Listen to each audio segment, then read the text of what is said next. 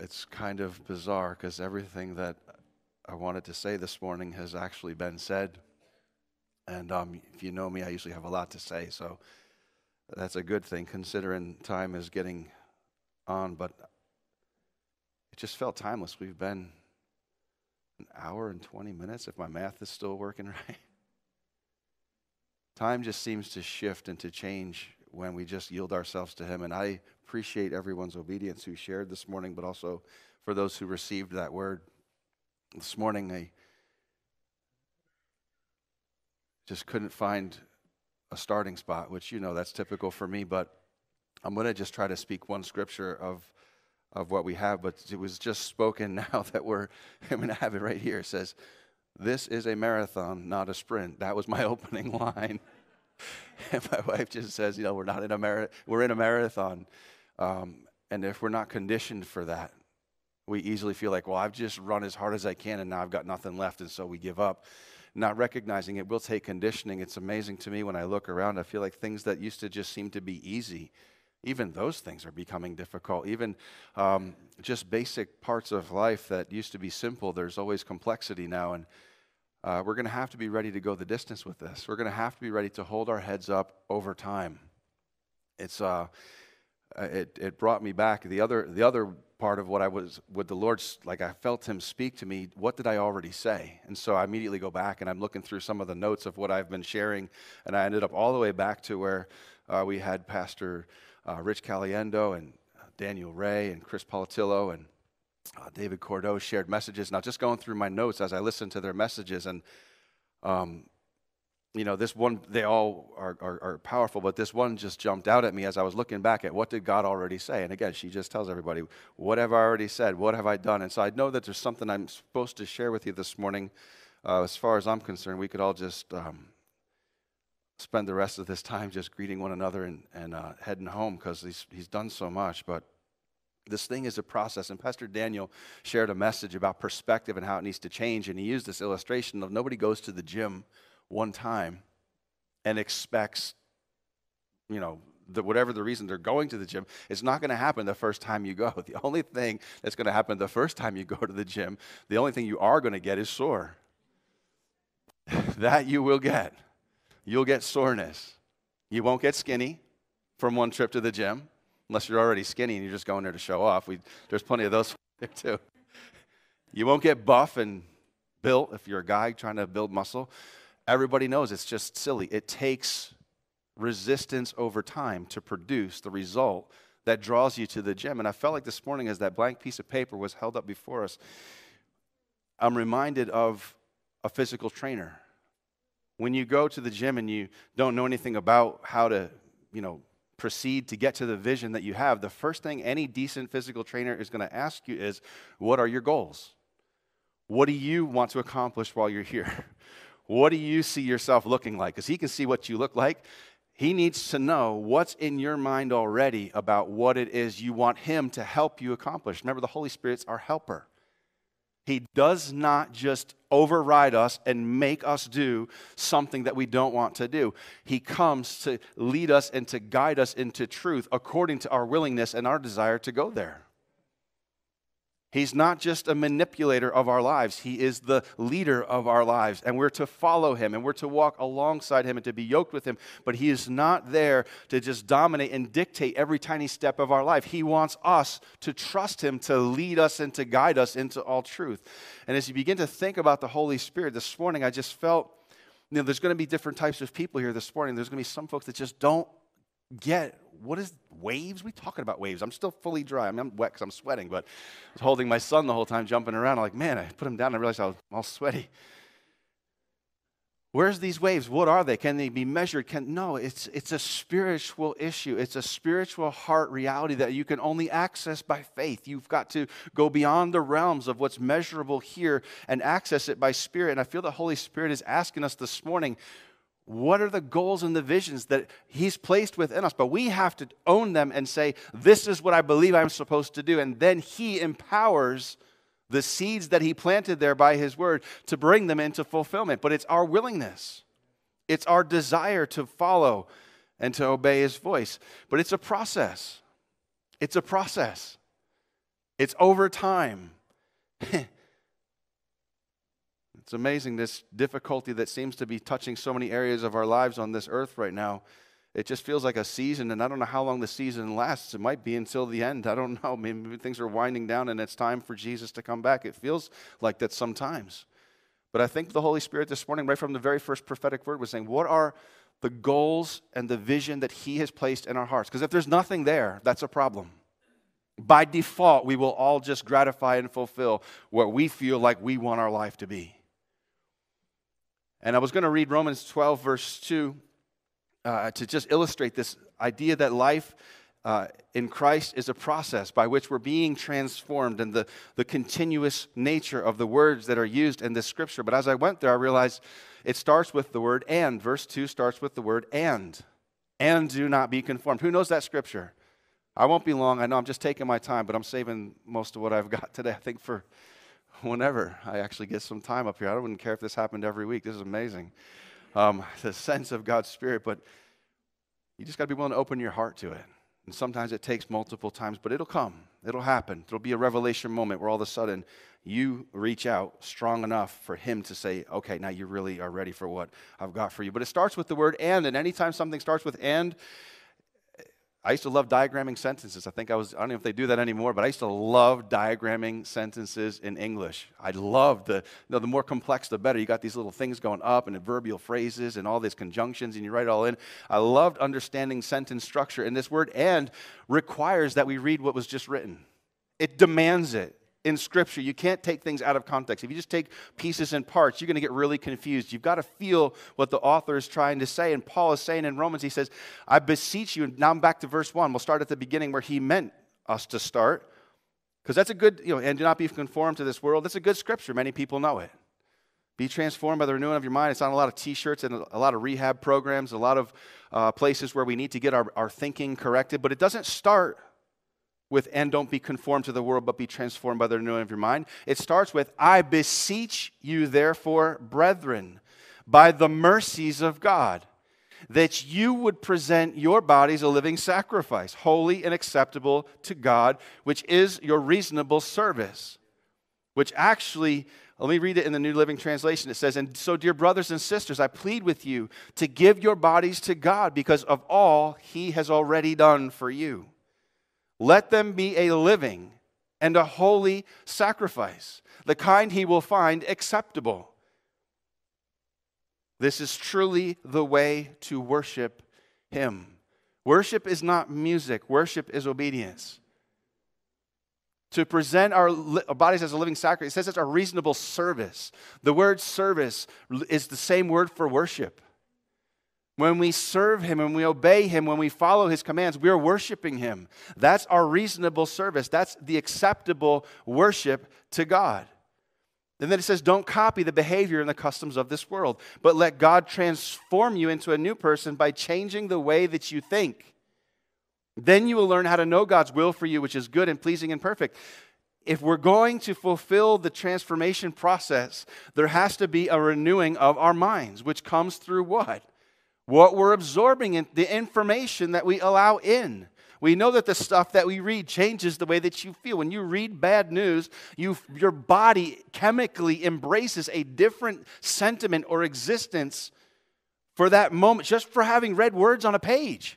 For having heard a voice speak to you, your body is instantly transformed chemically, physically, literally, by news and by information. How much more so when the Word of God comes into us and we agree with it by faith and we receive it as the implanted Word. It has the power to physically, literally transform the chemistry of our bodies.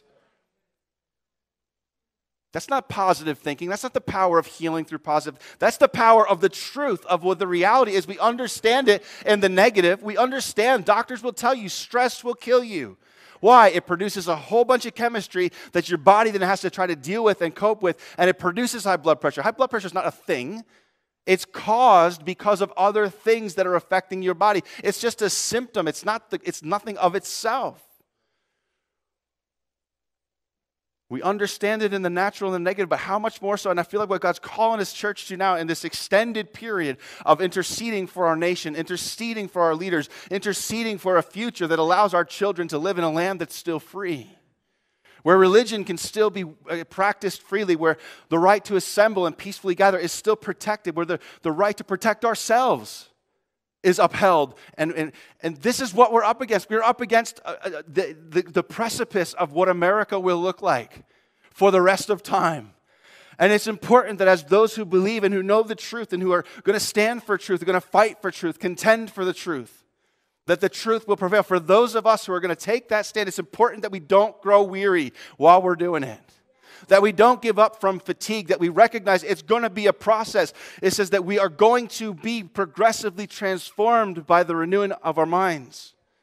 And if our mind can be transformed, it can also be deformed by the wrong information that we allow in. We've got to embrace truth like we've never had it before, because when you embrace truth, it might not be comfortable for a minute, but it allows you to grow in the right direction. And in the direction of transformation, not being deformed by the ways of this world. It says you can't be conformed to this world and expect the transformation of a renewed mind to happen. It's not going to work. It won't happen. You'll be continuously shaped by the world and then try to get shaped by the word of truth. And when those two things are at war, you're just going to get confused, exhausted, and give up. It is a time where we filter. I was looking back and I was reading what Pastor Chris had said. Who says the things that we listen to? What right does someone have to speak into our lives? There's all kinds of voices that are thinking, well, maybe if we're louder than everybody else, they'll listen to us. And it's pretty much working, sadly. And there's a voice of fear. There's a voice of domination and population control. And they just want citizens to be these little puppets that just do exactly what they're told. Like, it's demonic. It's filthy. It's rotten. It's disgraceful. It's not biblical. But people, once they're embodied in fear and they're wrapped up and they're just in these places of not being able to freely express their hearts to God and to be obedient to Him alone, then they're able to be kept in this place of bondage. And it's sad. But Paul's saying, don't copy the behavior, the customs of this world. Don't be conformed to this world. You can't absorb one set of information and then come and expect to read the word and have it do what it's really supposed to do. This constant thing happening. We have to filter and only listen to those who have a right to speak into our lives. First and foremost, the word of truth. And whenever something conflicts that, we ignore it completely. Jesus didn't say there wouldn't be other voices. He says that my sheep won't follow those voices because they know my voice, the true shepherd. There's a lot of voices and simple people with just maybe a little fear, maybe a little bit worried what people might think. They're following after voices that are not the voice of Christ. That are not the voice of the one who says, don't forsake the gathering together of the saints, especially as you see the end approaching. We're here this morning because Jesus has told us we ought to be here. We're gathered together because He said to do it by the Spirit.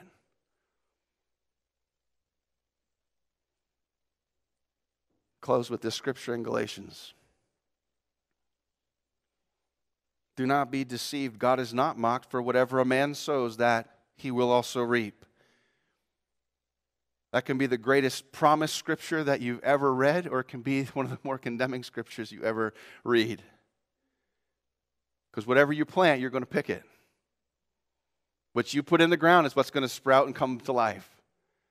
And if you're sowing the same negativity and fear that this world is sowing, or anger or whatever else, this just seems to be erupting every time you turn around and someone doesn't get their way. It's just burn and smash and riot and hurt people, and it's just disgraceful. It's evil at its purest.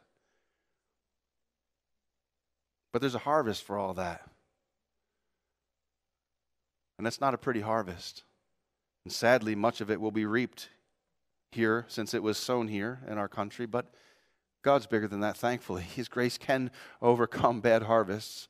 But the principle is what Paul's writing about. He says, for he who sows to his flesh will of the flesh reap corruption. If you're just sowing natural information into your bodies from what everyone says is important to know about, you're going to feel the effect of that.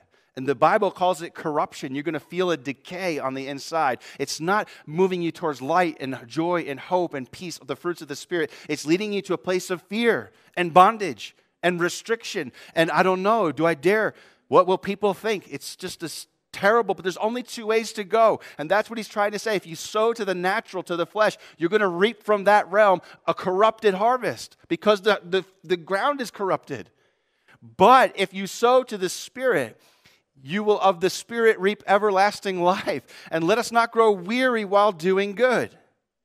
For in due season. Yes, I don't like the season. I don't think many people here like the season that we're in. I don't like it. Most people, as they get older, they move to Florida because why? It's just they don't like the snow. They don't like the cold. They don't like the weather. We understand that certain seasons are not desirable. They're not fun to be in. They're not our favorite time of year.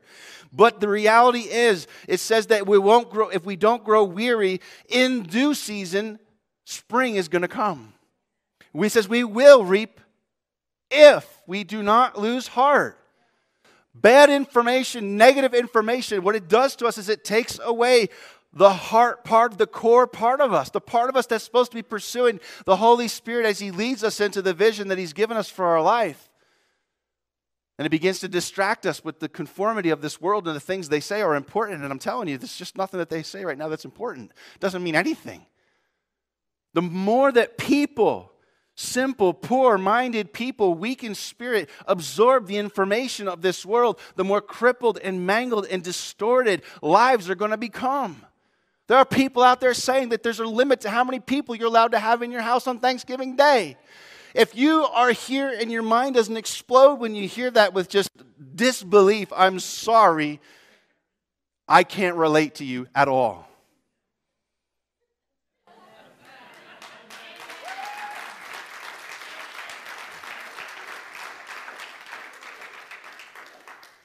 If we do not lose heart, God wants us to understand who we are. We're His kids. We were sent here to reign and to rule. Yes, our God reigns. Guess what? He's coming back when His enemies have been made His footstool. By who? By the church.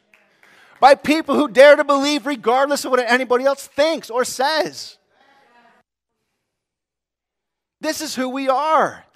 You don't have to like it. It's not comfortable. I don't like saying things like that. But you know what? If I don't say it, God forbid someone thinks that's a viable option to let someone else tell you, as an American citizen, as a believer in Jesus Christ who set us free. But people that are of a fearful mind, they'll absorb that. The seeds will get in and they'll start having a conversation. I see people posting about this, and then you'll see people, oh, I agree, I disagree.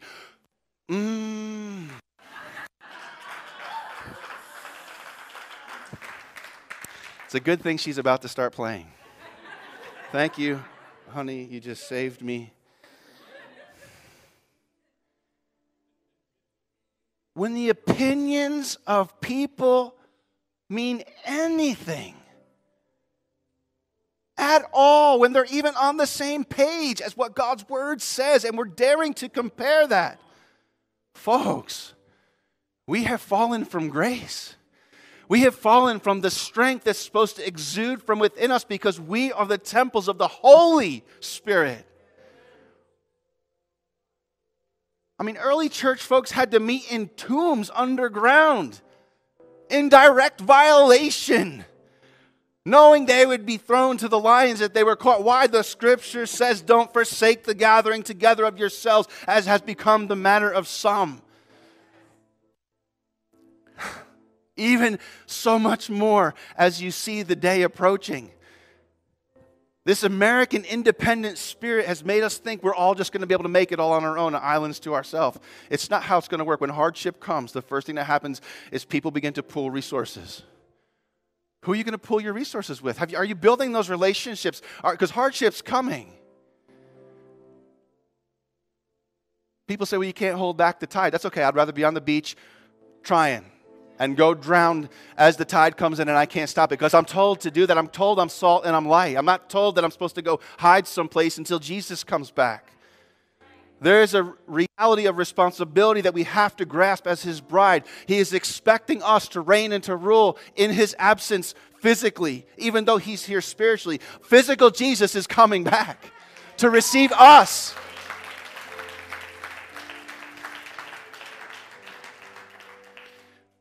Therefore, we're sowing, we're reaping, we're going to reap it in the right season as long as we don't lose heart. Therefore, it's just a connector. It means you can't divorce any part of this language from another phrase. Therefore, as we have opportunity, let us do good to all, especially to those who are of the household of faith. I honestly believe that in the demonic realm, there's actually, I don't believe it, I know it to be true. I've been following this for decades. There is a literal talons, whatever they are, trying to pull apart families. Because once you break apart a family, it hurts. If you've lived through that, you know how much it hurts. If you're in the middle of that, you know how much you're going through. If you've healed from that, thank God, help someone else heal from it. But the point is, it's God's order to bring people together into families. And there's this force that's just intent on pulling that apart. And it's just escalating in the way it's being expressed. And then you hear people that think it's okay to touch what is sacred, that claim a responsibility and an authority that they actually don't have. I thank God for our Constitution, folks. If you don't understand the Constitution of this country, you owe it to yourself to get to know it.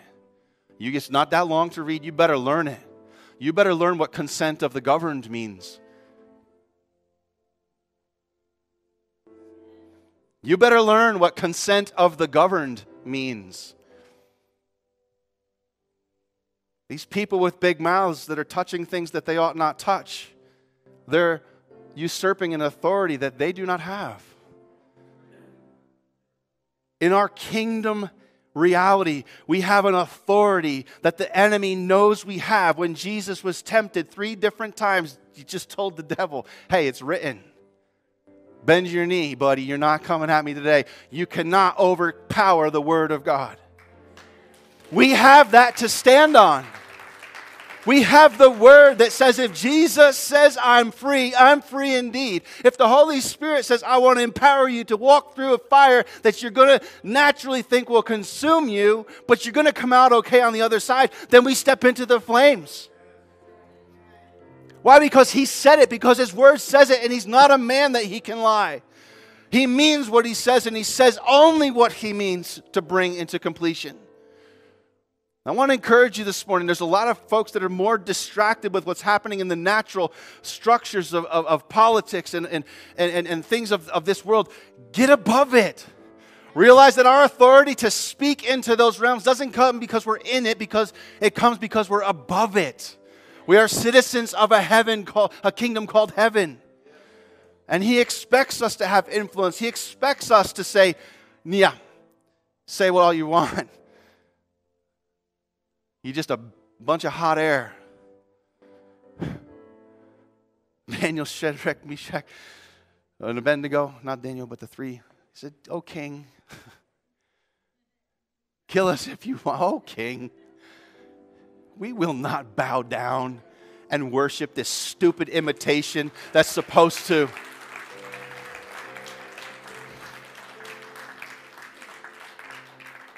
It's time to live above the opinions of people, folks. If you ever see me post something on social media, you'll notice one thing. I will never read the comments, and I will never respond to a comment. Because if I put something out there, I just want people to know this is my position. I couldn't care less what you think. I hope you can get there. Because some people take the side of, well, I got to defend everything I say, and they end up being aggressive and they end up hurting people. If you need to say something, say it and let it speak for itself.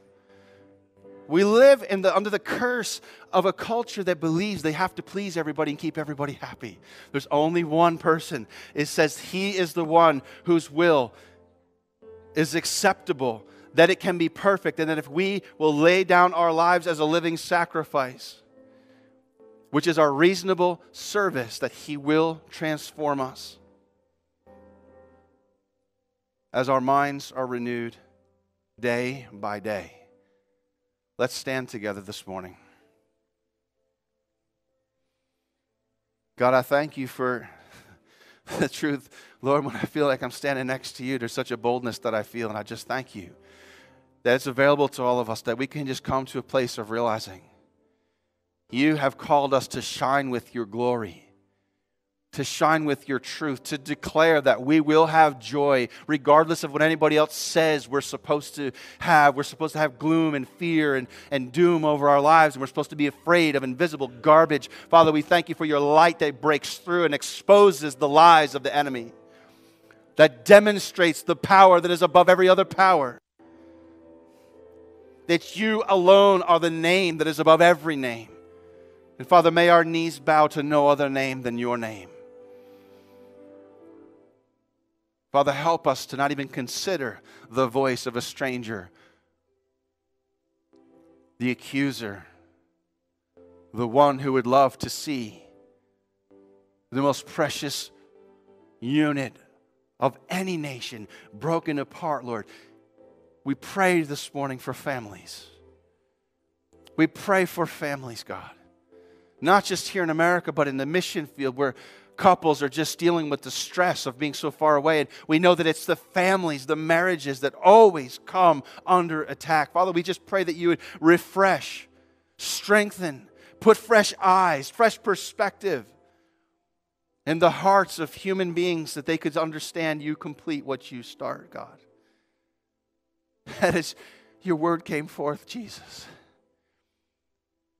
that we would not divorce you. Because you've never divorced us, God. All the times when it would have been so justified to just start working with someone else, God, you keep coming back and you win our hearts. You show us a love. We can't even understand it. God, this morning, we just want to be marked by that reality, that we're a people of unlimited love. And that when we stand for truth, we don't do it with arrogance or self-righteousness, but we do it knowing that as a living sacrifice, it could cost us everything. But we do it because it's our reasonable act of worship to you, God. We're here to declare you as the King of Kings and the Lord of Lords. You are the Savior and the Redeemer. You are the name above every name. You are the one that we bend our knee to, Jesus. And God, this morning I just pray that you would lift up heavy hearts, the hearts that have never known the true joy of the Lord that's our strength.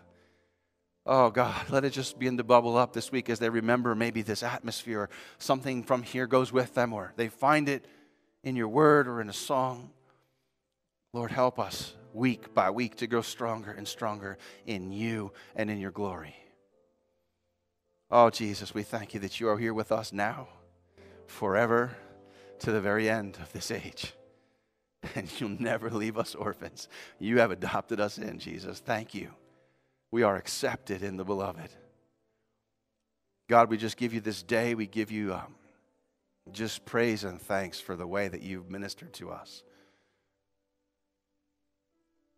Father, we just seal these words, especially the ones that you spoke through your prophets in this house this morning.